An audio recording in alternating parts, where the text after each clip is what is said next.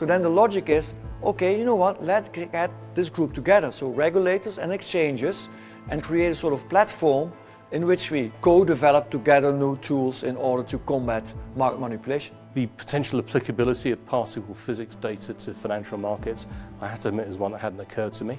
So it's very interesting to see that there's a crossover. Again, the most interesting part, I think, is definitely the big data challenges. It's definitely on a different scale here at CERN, and being able to talk directly with the people who are responsible for capturing that data, saving it, and making sense of it was fantastic.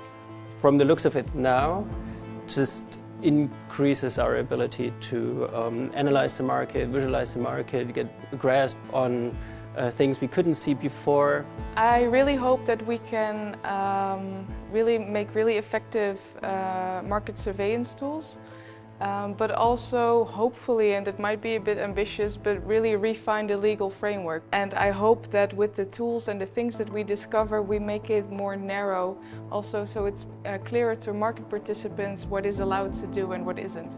So I hope that we can have a tool that can first detect anomalies, market anomalies, and then secondly, that it can classify whether this anomaly is market manipulation or not.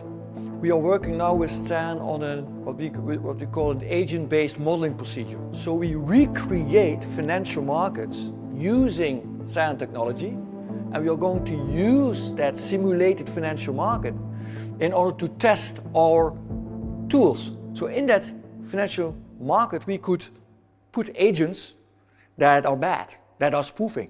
At the same time, we can put in regulators in that financial market and see how they interact.